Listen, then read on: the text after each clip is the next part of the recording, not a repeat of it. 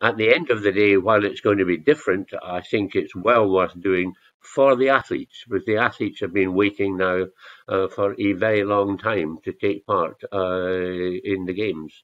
2016 in Rio seems a very long time ago. So let's hope it works.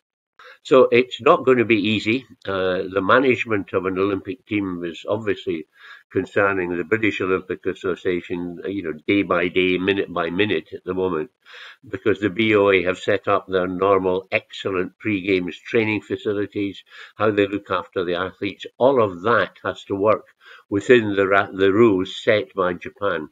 We still hope to take the full predicted number of athletes from 206 national Olympic committees. But if you think about it, they are likely to be in the village only for certain periods of time, covering their own sport, and then they'll go home. So in a sense, this is a little bit like the wave issue, which works at the youth games. And that reduces the time athletes will spend in the village. Spectators, international spectators, are not allowed. That's a great shame.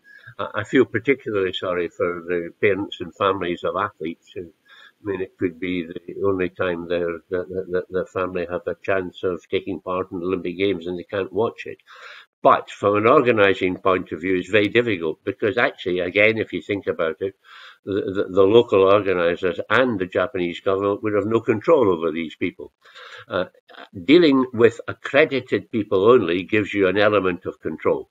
So you can impose rules like a clear test before you get on the plane, a test when you get off the plane, transport restrictions, you'll be in your bubble, and with a bit of luck, circumstances will be sufficient in Japan that can all work.